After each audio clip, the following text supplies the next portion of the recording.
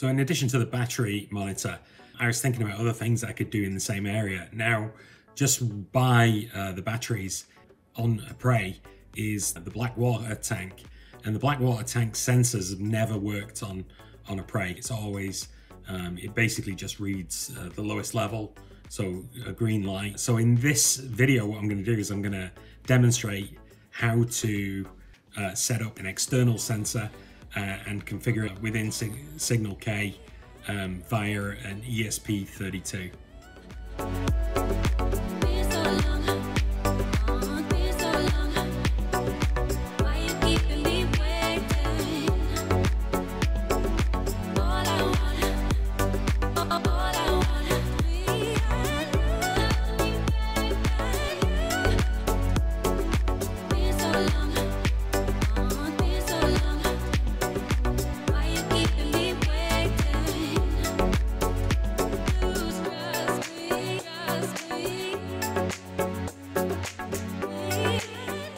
In this episode, what I'm going to do is I'm going to demonstrate how to set up a water tank sensor, whether that be the Blackwater or any tank, basically, using some switches like this one.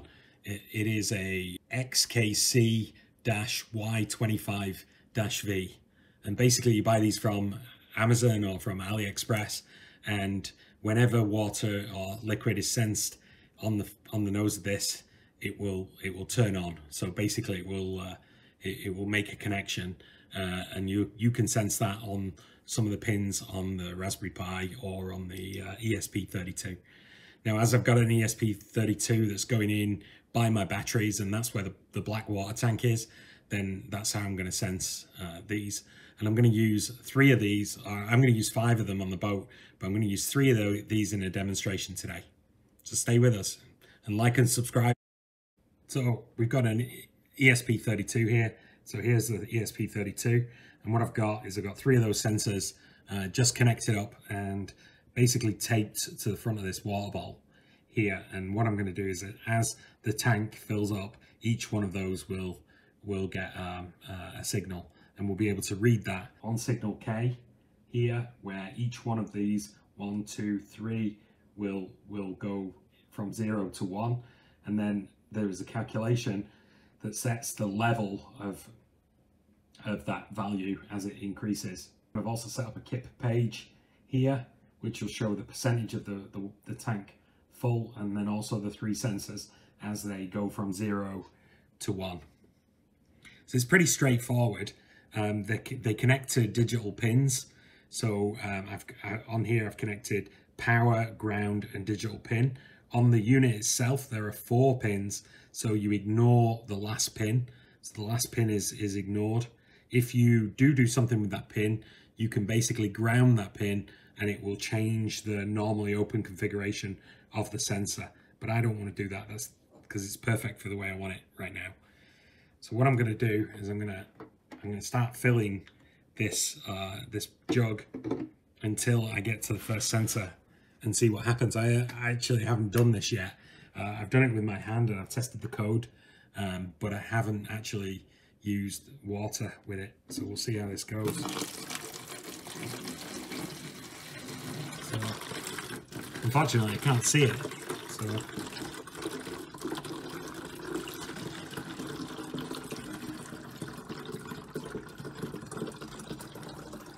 so there you go. So the level just got to the bottom of the first one, and you can see on KIP we have 30% on the level, and the lowest sensor went to 1. So that's pretty straightforward. And if we go to Signal K, you'll see that it's 1, and that the current level of the Blackwater tank is 30% basically. So it's just easier to see in KIP, so we'll do it here. So we'll keep going and see what happens when we get to the second one. I'm sure it'll just be the same. Again, I can't see, so hopefully you guys can. Hopefully I don't spill it all over the sensors. I don't know if they're waterproof. I think they are actually.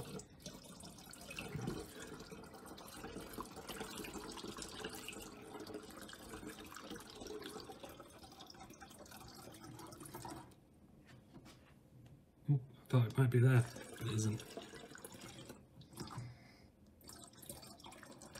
Oh, there you go. Second one's just come on. VNC is disconnected, so I'll just reconnect that. We'll start again. So now you can see Kip has changed to both sensors, the middle and the bottom sensor, and then the tank has gone up to 60%. So we'll carry on with the jug, pouring the rest of the water in. Hopefully there's enough. I think there is, because it's the same size container.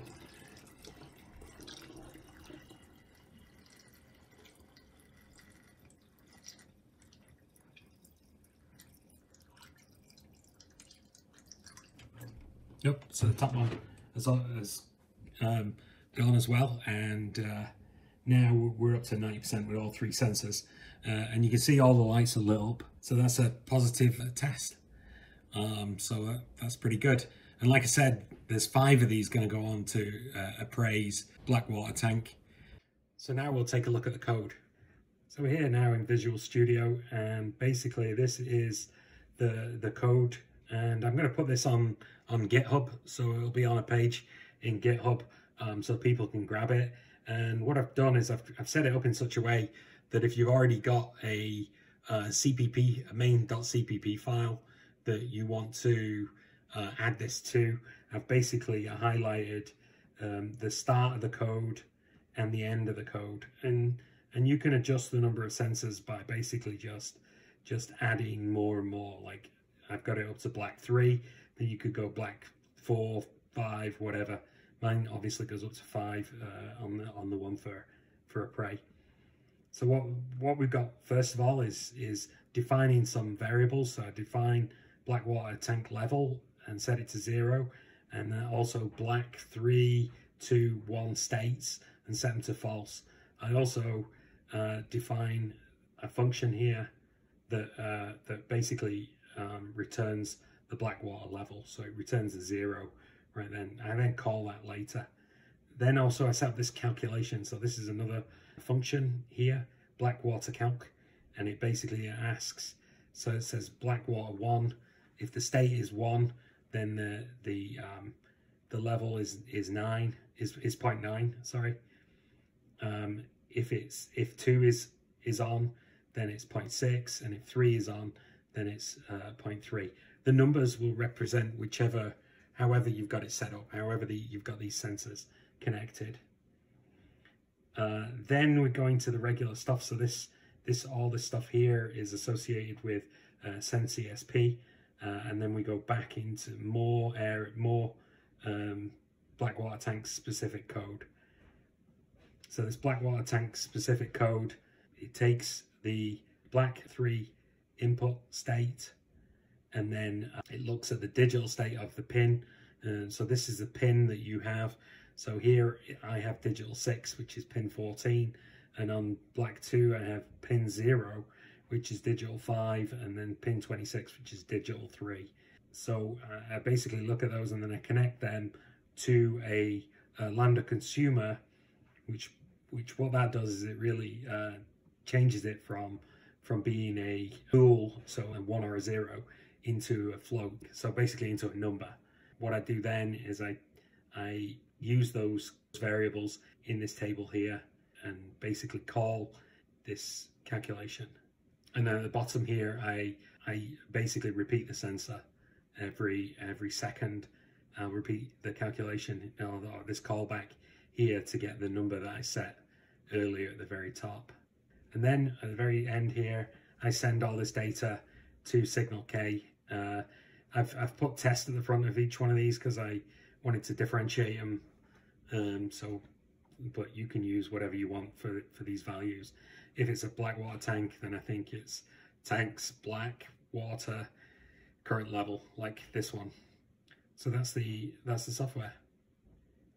So hopefully that's helpful, and some of you might want to set up a tank sensor very similar. Let me know in the comments, like and subscribe, and I'd just like to know that people are using some of the demonstrations I give and enjoying playing with them like I enjoy playing with this sort of stuff. So let me know.